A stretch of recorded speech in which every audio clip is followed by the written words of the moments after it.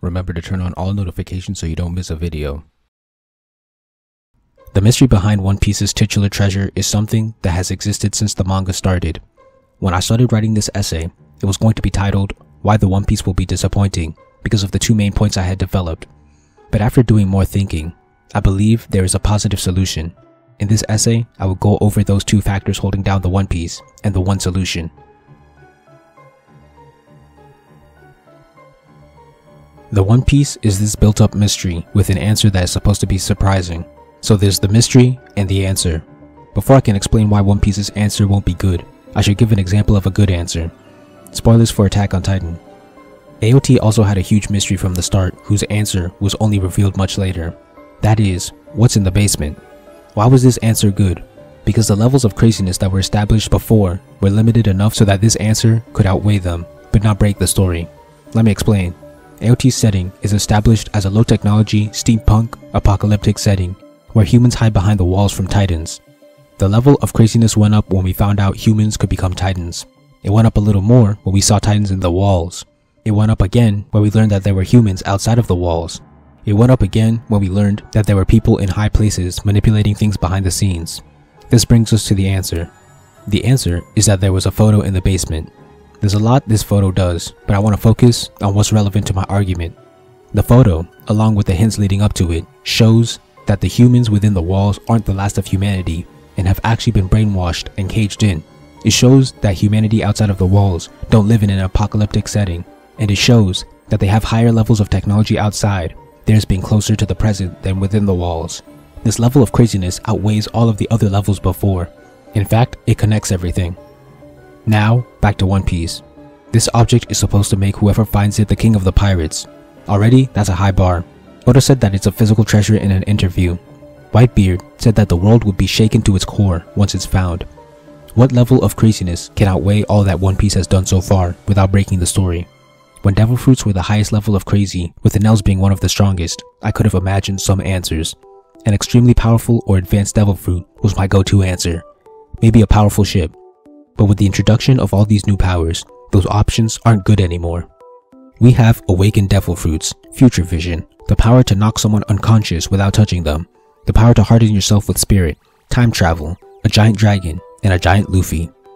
It would take a lot to elevate the level of craziness past anything we've seen so far, and I think there are only two options for the titular treasure: underwhelming or overwhelming. Underwhelming would be something that's not more impressive than anything we've gotten so far. Overwhelming would be something that breaks the setting and suspension of disbelief. What overwhelming options are there? Here's what I came up with: control over fate and destiny, interdimensional travel, or the power to create islands. These could be executed through an object like a ship or a fruit.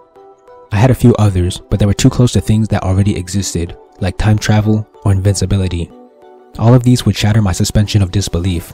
Control over fate sounds too broken and godlike to be satisfying. Interdimensional travel probably wouldn't be impressive, considering One Piece's already crazy setting. And creating islands sounds godlike as well, and wouldn't be that impressive because One Piece already has crazy islands. And that all comes back to my overarching point. One Piece raised the level of craziness too high in between its introduction of a promise and its reveal of the promise. Now, the answer of his promise can only either underwhelm or overwhelm.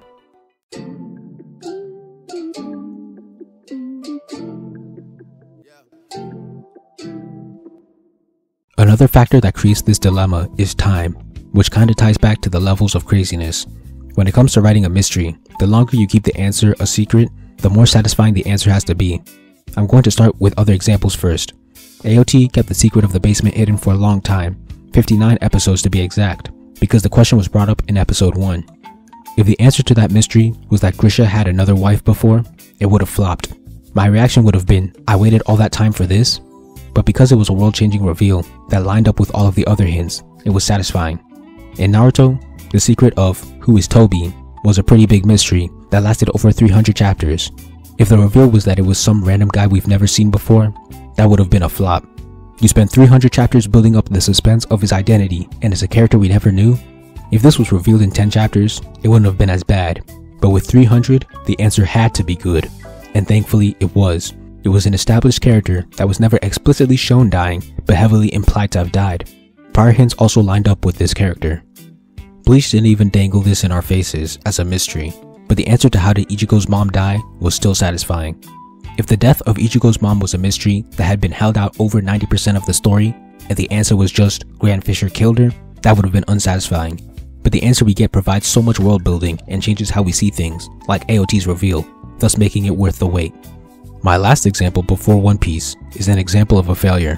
In Invincible, Omni-Man kills all the big heroes in episode 2 and keeps his reason a secret until episode 10.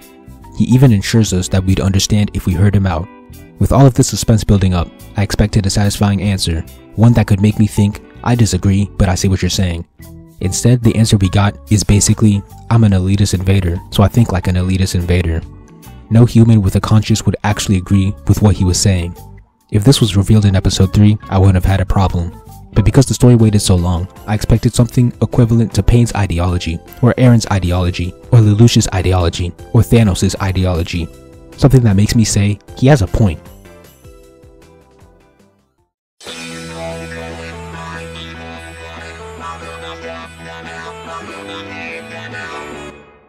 This brings me to One Piece. The titular treasure has been built up for over 1,000 chapters. It has been hyped up as world-shaking, and competent enough to make the finder the king of the pirates. What answer could possibly satisfy that expectation? All that time that was spent not answering the question allowed for the story to increase the levels of craziness tenfold, which will force the answer to have its level above those. So, what's the solution? I'm sure many people will hate this, but I believe the only viable solution without rewriting the story would be to not show the One Piece. Don't ever answer the question, what is the One Piece? Leave it up to the imagination. There could even be a time skip of Luffy as the king of the pirates with his crew, but just leave the actual One Piece as a mystery. Why do I say this? 1. Critics, like me, can't criticize any flaws. If I don't know what the One Piece is, I can't determine if it's too underwhelming to be something capable of making the finder the king. I also can't determine whether it's too powerful or world-breaking for my suspension of disbelief. 2. The story avoids the very high potential of the answer not being satisfying enough. You might argue that no answer is much less satisfying than an actual one, but I disagree. Because of imagination. Now, each fan can come up with an answer that fits the story based on clues. The process of trying to figure out what would be the most realistic answer could even be more engaging than a straight answer. One Piece can get away with this because it was never a mystery story. There aren't many solid clues as to what it could be. The story isn't dropping hints to decipher the identity of the treasure. Figuring out the One Piece isn't one of the story's appeals. Everyone knows that we won't know what it is until the story explicitly tells us. The journey was always more important than the destination, or the reward in this case. I can connect this to other stories. In Pulp Fiction, we never figure out what's in the briefcase, despite it being a big part of the story. But that doesn't take away from the story, because the answer is not important to the story working, just like with the One Piece. Another in-progress example is the show Severance.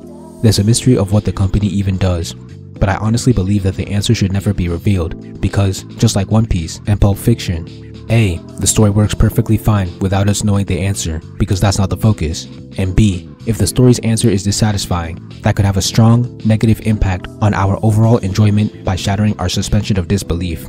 Alternatively, if the answer meets expectations, that would be an even better result, but the chances of the answer matching the wild imaginations of the audience and the hype that the story gives is a nearly impossible task. I explained why for One Piece already.